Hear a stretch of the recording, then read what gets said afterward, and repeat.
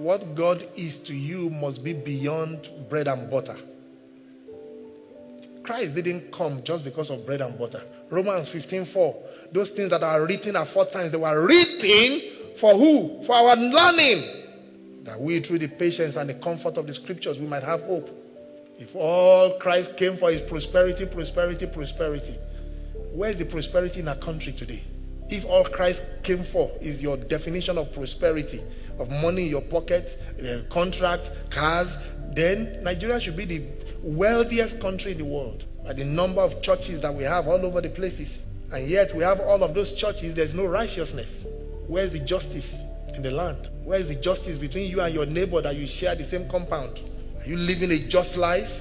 May our homes be filled with dancing, our streets filled with joy. If our streets are filled with joy, will there be kidnapping? Will there be insecurity? Village life has ceased. You can't leave your house opened. Before you come back, your neighbors will go there, ransack it, take your phones, take everything there, and then sympathize with you when you come. May our streets be filled with joy. May injustice bow to Jesus as the people turn to pray. If they are praying people, Nigeria are praying people. Go to the express road. You can't even travel from Lagos to Ibadan again. Because people, various praying camps. With all those prayers, where's the justice?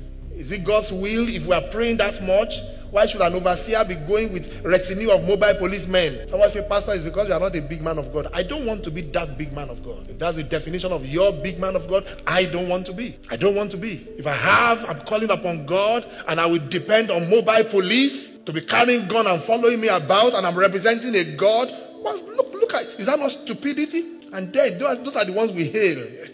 Big man of God. Stupid people. All of us, including myself. So don't think I'm just abusing you. Somebody is preaching, God is your covering, is your everlasting, and then he enters his car. Mobile is going in front. You are going on foot. Who will protect you? Are you not thinking? And yet we celebrate them. Great men of God. Who has bewitched you? Well, that's the Galatians.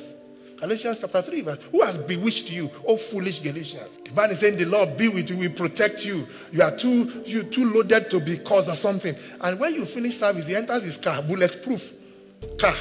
Mobile is carrying gun in front, one at the back, and you are going on foot. Who is foolish? Our Muslim brothers leave their shoes at the door.